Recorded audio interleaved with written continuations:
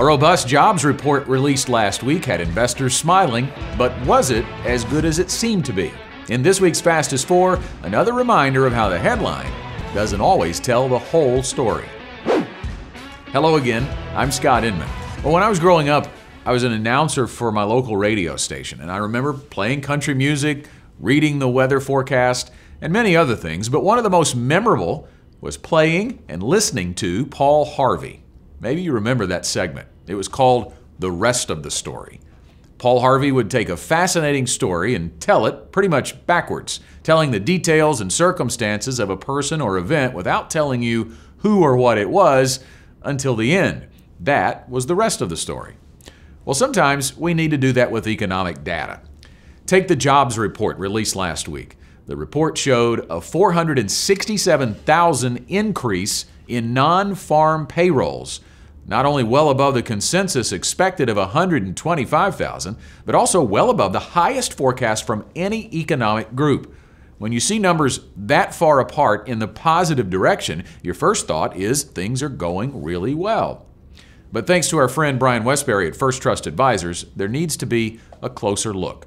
He looked at the number of hours worked, and that part of the report was not strong at all.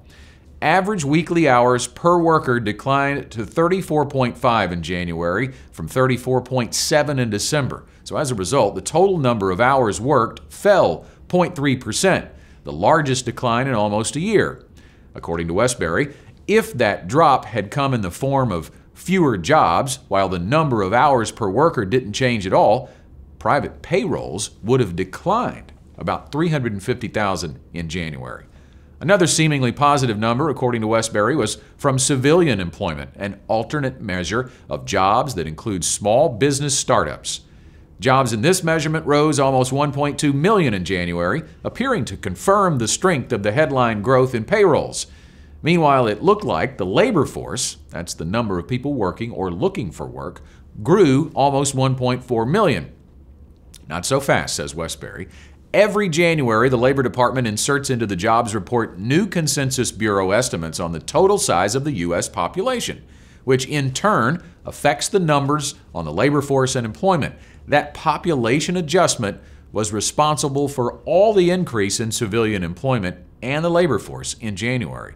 Without that quirk, labor would have reported a 272,000 drop in civilian employment and a big decline in the labor force.